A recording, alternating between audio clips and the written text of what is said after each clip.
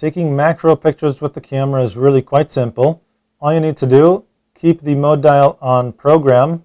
This will give you the most amount of flexibility as far as ISO and white balance. These are very important things to change every now and again.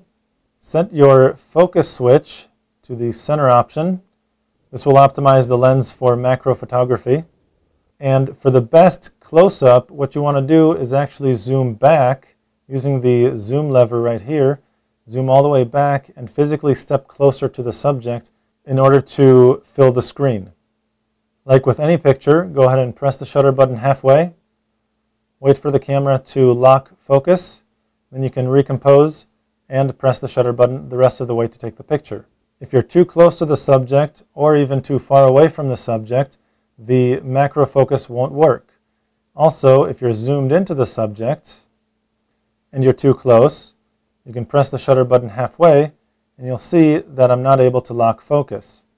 What you want to do, again, zoom back, step away from the subject just a little bit, press the shutter button again, and you should be able to find a focus. If you still can't find a focus, repeat that, just release, step back a little bit more, press the shutter button again, and you should be able to find a focus.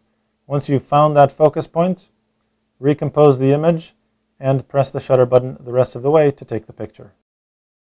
To find out much more about digital photography and your digital camera, go to lbguides.com.